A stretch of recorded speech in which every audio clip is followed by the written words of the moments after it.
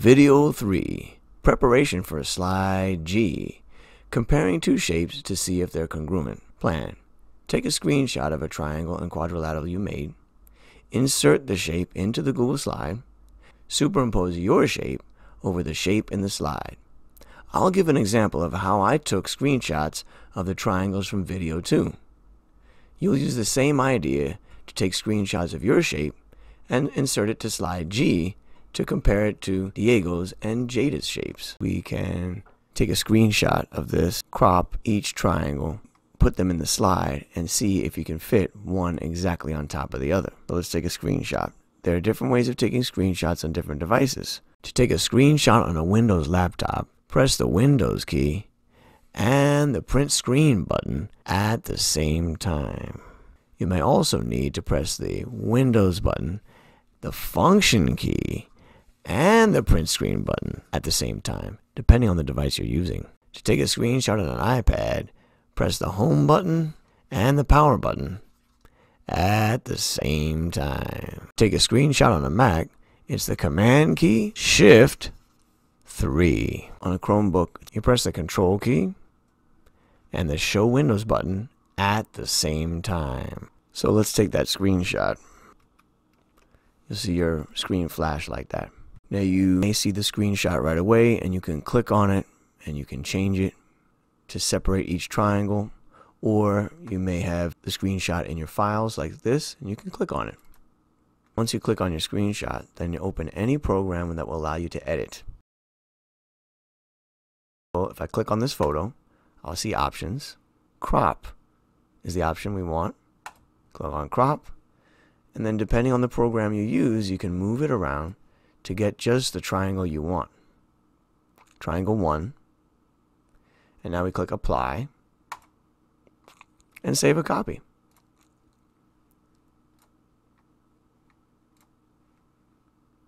And so it's saved here as 189. One good idea would be a label on it. Triangle 1. Click on the original screenshot again, 188. Open with the editing program again. Click on it. Option to crop. And I'm going to isolate, get triangle 2.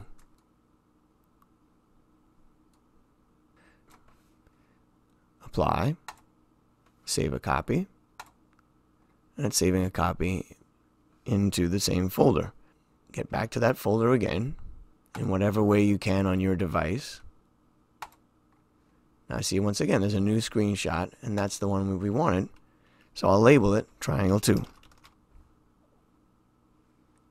One thing that can also help you find the screenshots you want is to go up here to View, and instead of looking at them as a list, you can select large icons. Then you'll see all the drawings you need. Also, we know we're searching for triangles. Type in the search box triangle, and there will be the triangles we need. Now we can go back to our document, and let's prepare for our work with slide G. Another reminder, it's very important that you take screenshots of your work from slides E and F so you can compare them to shapes you'll find in slide G. It's also important not to look at slide G until you've finished E and F. I have prepared and shared for your teacher this extra slide as a preparation for slide G. You'll be able to practice techniques you'll use when you compare your shapes to the shapes you find in slide G. Let's say we have Alan's triangle, which is also a 3, 4, 5 triangle similar to the one I made.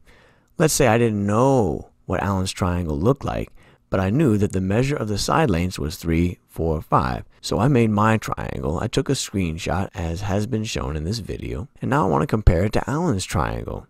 So what I can do now is I go to Insert, Image, Upload from the computer, and I'm going to look for that triangle. Search for triangle, triangle 1. So let's take triangle 1 and we'll insert it.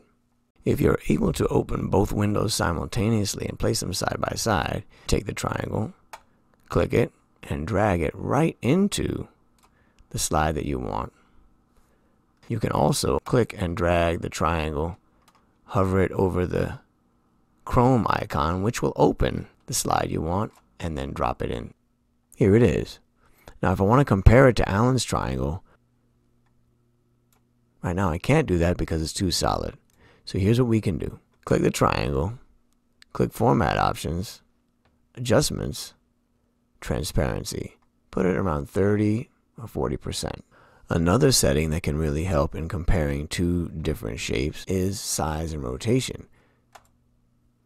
You can flip the triangle around without changing it at all.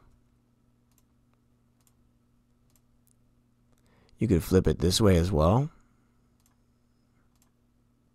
without changing the shape. You can also rotate it 90 degrees. I can see my 90-degree angle is here, which is angle A. So now I can rotate that until angle A, and the side with length 4 is horizontal. So I rotate, and now I superimpose. Let's put these shapes on top of each other. Well, it needs to be rotated a little more, so I rotate it. Oh, that's too much. Little by little. Now I put the vertices one on top of each other. That's lined up very well. However, now the problem is, it seems like it's not the same.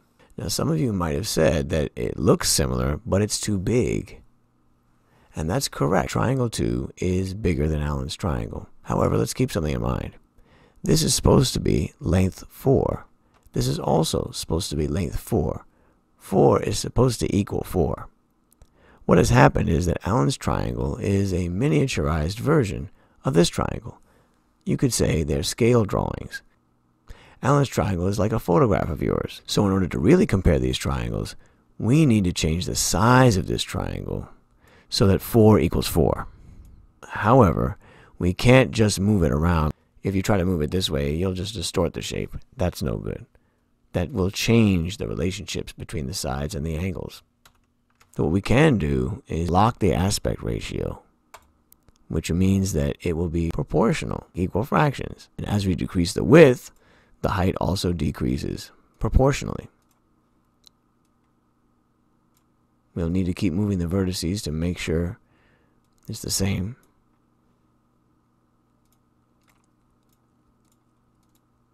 We keep comparing the side lengths that are 4.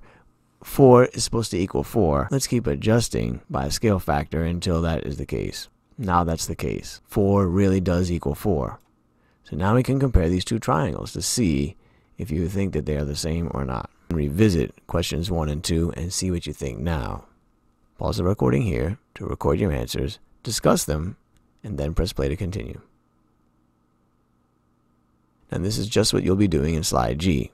You'll be comparing your 4, 5, 8 triangle to Jada's, and you'll be comparing the quadrilateral you made to Diego's. So students, get your screenshots together of your triangle and quadrilateral and get ready to place them in slide G.